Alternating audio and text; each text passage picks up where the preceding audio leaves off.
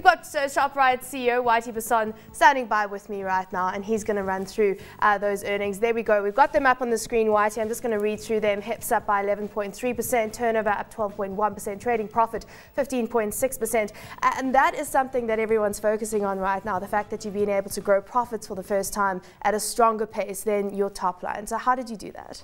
Well, I think it's probably mostly, well, not probably, it is mostly savings. We've worked on it for a couple of years. We've actually been doing it for a few years now. And we've taken a lot of cost out of the system from farming, if I can go back that far, to consumer, with good distribution areas, lots of new stores, only one CEO still, and very few other people that takes lots of money out of the company. Let's go to the farming aspect that you mentioned there, because taking costs out of the system, is that squeezing the suppliers? Well, you know, that is a debate that can go on all night long, but I mean, obviously, there's always a squeeze from somebody. So it's either suppliers squeezing us or us squeezing suppliers.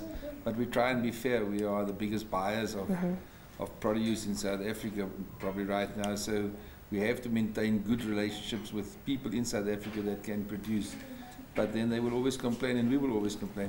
So as you say, a debate that can go on forever, but you have said in South Africa it certainly has, and as you say in the results, a most taxing trading environment right now. So how has the overall group, certainly in South Africa, responded to the tough environment when we're talking about growth here?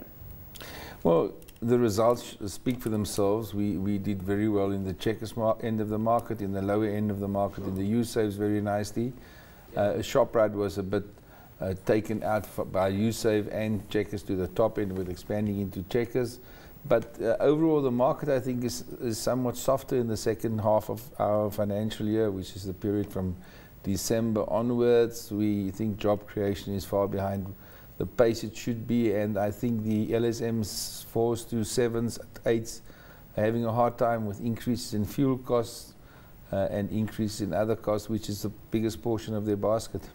And you've said that you're going to be investing in your price leadership position. That could have an effect on margins, and we've just been talking about the fact that margins are up on the period. But how much are you going to fight till the bitter end? I mean, there's no bitter end certainly, but I mean, how tough is it right now to maintain margins, and how much of a knock are you prepared to take on those margins? It's not really a tough fight to maintain margins. It's a tough fight for us to maintain our position as the #1 and cheapest retailer.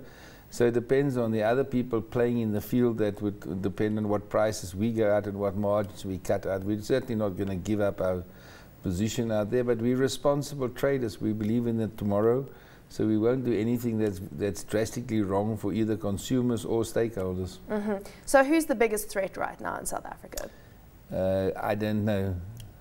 Surely you know who's the biggest threat in the competitive space. Is it Massmart? Is Massmart starting to eat away at your pie at all with their discount food offering?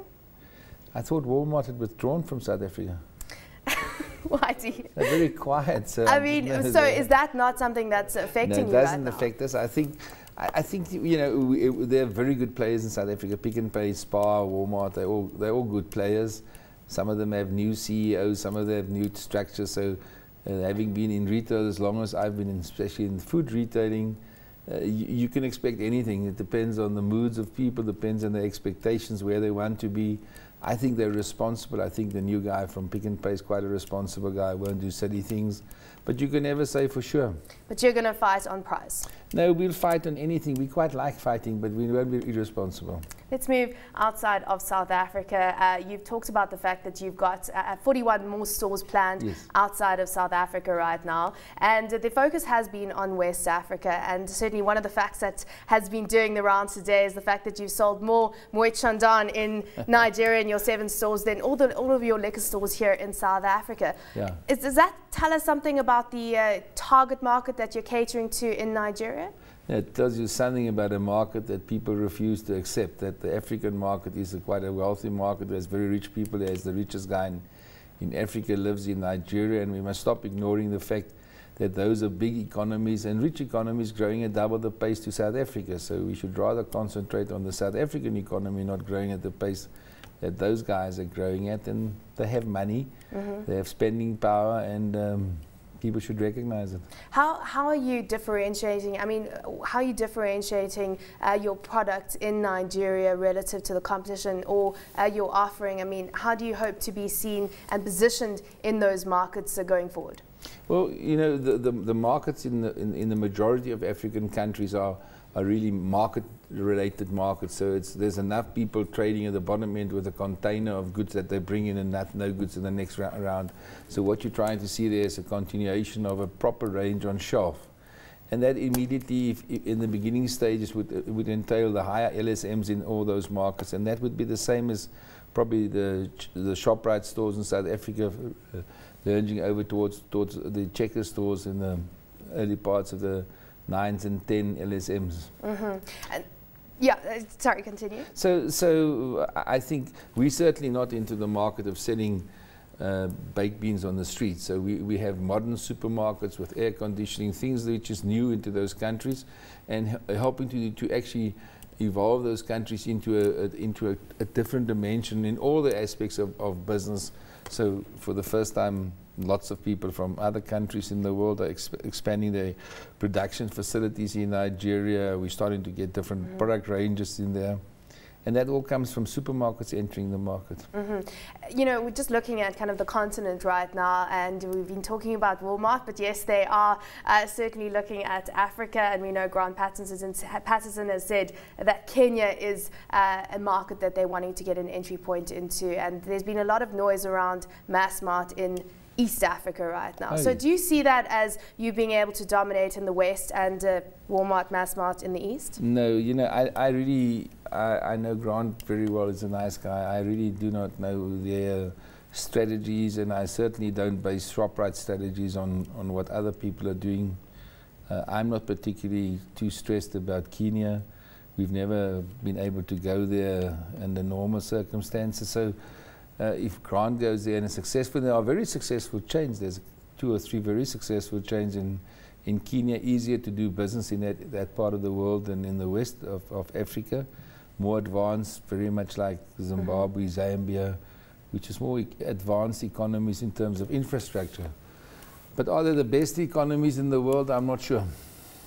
Is it becoming easier to do business if we go back to West Africa, where you say you've got production facilities and manufacturers? You can understand that every move of somebody, if Tiger, for instance, bought into in businesses there, they certainly have different standards of operations, which becomes easier. We're going to put up a warehouse, so we're not too worried about the delay or not having goods into the store, because we can carry them in the warehouse. So everything is becoming easier, but it's still very tight. I mean, you're talking 120 days to get something from Cape Town into Nigeria, through the harbors, even 100 days into getting into Angola. So it's still difficult. It's difficult to get visas in some of those countries. It's actually sometimes impossible. Africa doesn't really like doing business with Africa. So it's actually easier to bring stuff in from Europe into Africa, it seems to be.